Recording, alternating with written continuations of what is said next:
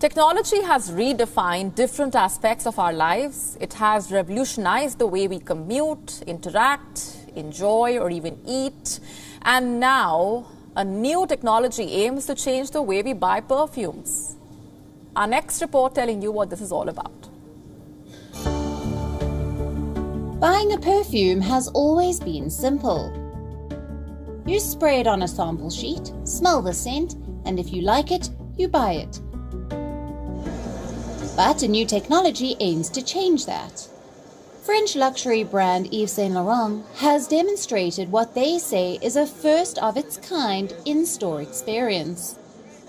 It uses brain scanning technology to help shoppers choose the perfect perfume based on their emotional response. The technology has been unveiled at the Viva Technology Conference in Paris.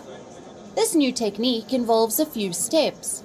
Firstly, a questionnaire is filled out. You are asked to answer questions such as whether you prefer a fragrance close to the smell of a dense forest or a spice market, how you want the perfume to make you feel.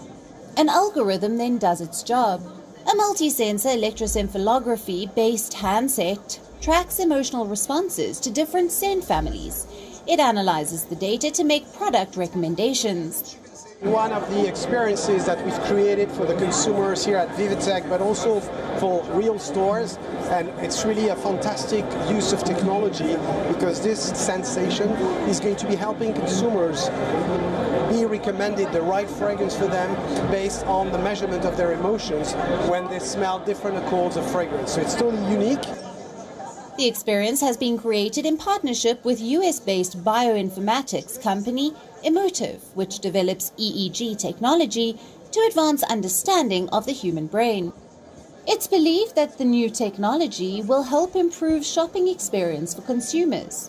Often we hear a lot about personalization, and personalization is not only creating a product made to measure, it's also helping consumers finding the right products for them amongst the thousands of products that are on the market. So it is part of the future of shopping.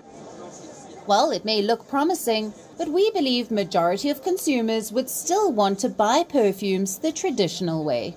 What do you think? Bureau Report, WION, World is One. WION now available in your country. Download the app now. Get all the news on the move.